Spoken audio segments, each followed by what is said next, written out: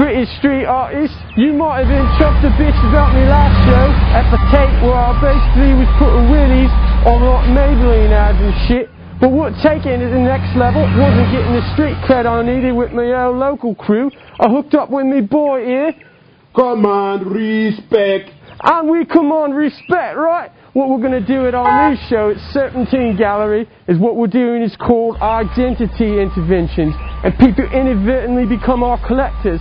What I'm doing for my boy here, Command respect. I'm rifling through people's posts and I'm taking their like credit card numbers and whatnot and their identities, and what we're doing is we're going to errands and stuff and going on shopping sprees, and when these collectors show up at the Serpentine Gallery, they're going to realise that they've landed it and it's a lucky day. They've become our collectors, and that's real street art.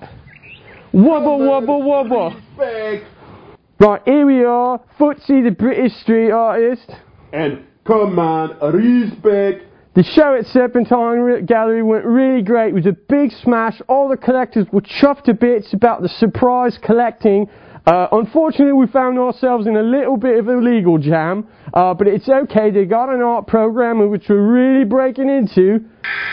Right, it's dinner time, but I think it's bologna sandwiches.